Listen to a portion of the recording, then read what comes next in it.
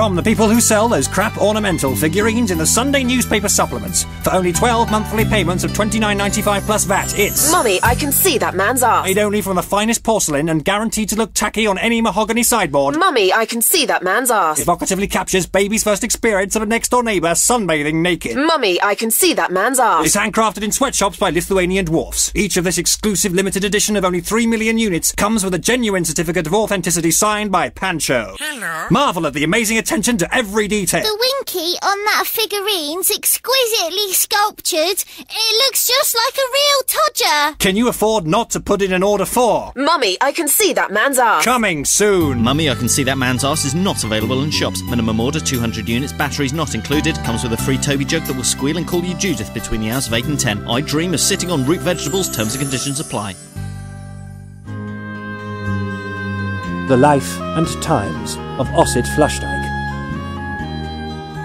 One critic said this show was misogynistic. The stupid bloody woman.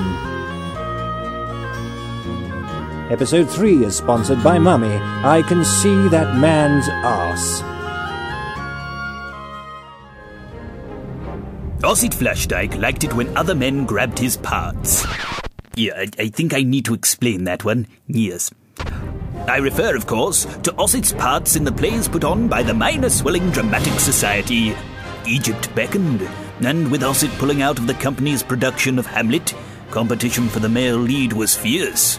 Guido Spatchcock, my master's very keen understudy, was not unused to grabbing Ossett's parts when they became available, or groping his todger in rehearsals. You, for God's sake! What? That was Ossett Flushdyke, and it starred Simon Carter as Ossett Flushdyke. All right. I'm sorry. It won't happen again. Look, I don't care how many funny looks you shoot me, you're not making me a man bitch. No, sit down. There's no need to leave. Oh, you utter cowpat. Which button is it? Oh, no, not that. Yes. It was October 1922, and Ossett had found an ancient map to the lost tomb of Humbaba, an evil Egyptian pharaoh.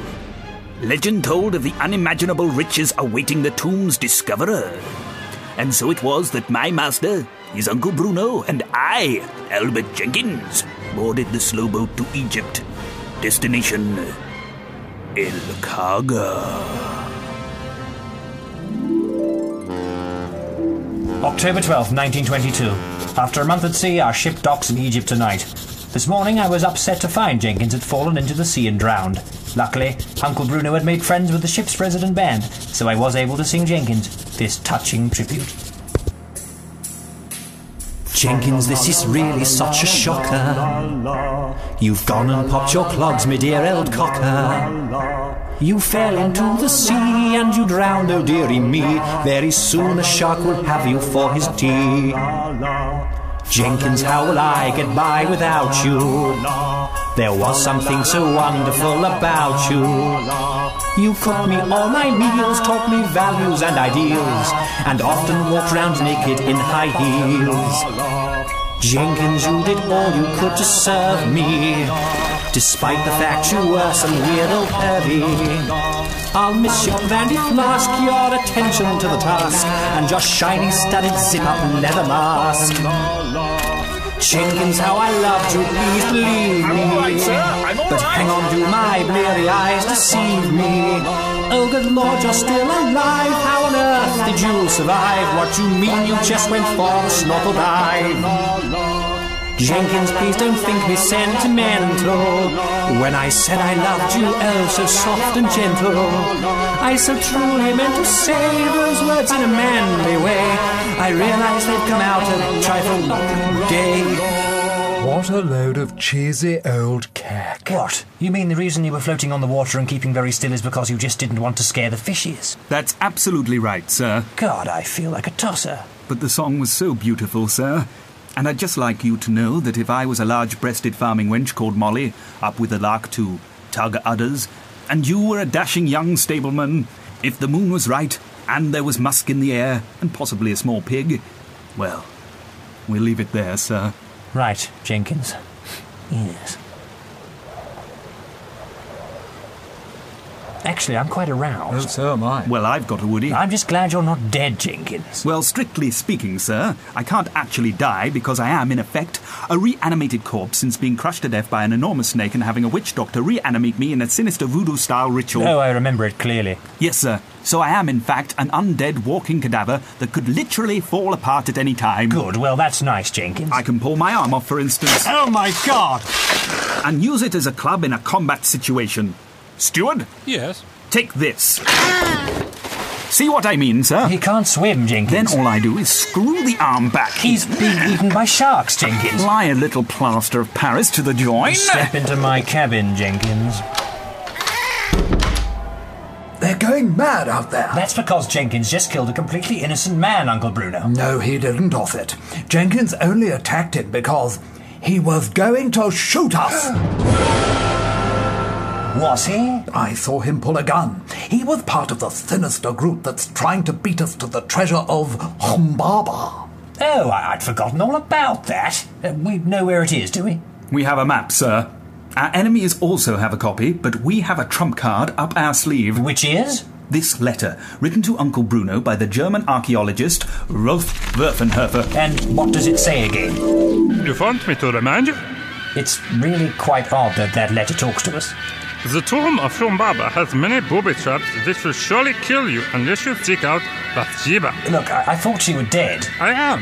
Fair play. Who's Bathsheba? Zika in Café Abdullah al-Kaga. I can tell you no more.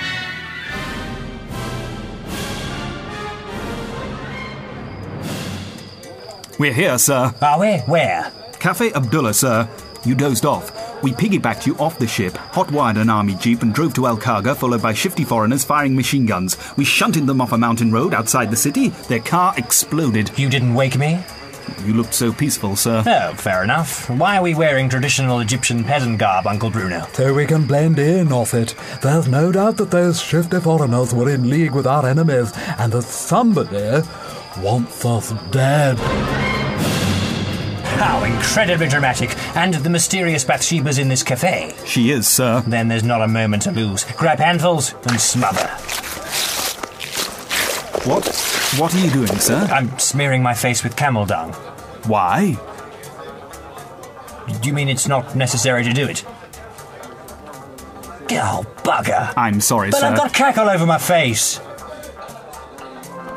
And so it was that we ventured into the seedy den of sin that was called Café Abdullah. But would we find Bathsheba there? Would she help us? And would Ossett be able to resist the exotic charms of all those half-naked Egyptian dancing girls? Jenkins, they're liberally drizzled in baby oil. Jolly well done, sir. Ossett Flushdyke starred Simon Carter as Ossett, Gideon Clear as Jenkins and Pancho, Bob Sinfield as Uncle Bruno, and Andrew Jordan as Rerlf Verfenherfer. Mummy, I Can See That Man's Arse featured Simon Carter, Gideon Clear, Lynsey Frost, David Lucas, and Becky Whitcroft. Ossett, written by Simon Carter and produced by David Lucas, featured the music of Rob Vandenberg, Julia Eklar, Incidental Fusion, David Kempers, The Manatee Man, Paul and Jeff Vidov, care of musicalley.com, the Jenkins Lament, composed and performed by Eadmund Clear. For all the latest nonsense, visit ossettflushdyke.co.uk or follow me on Twitter at Ossett Flushdyke. That's Ossett, O-S-S-E-T-T, flush as in laboratory, dyke as in woman with comfortable shoes. And now, playing us out, Mr. Pete Gold, care of petegold.co.uk. Tinkety bally tonk.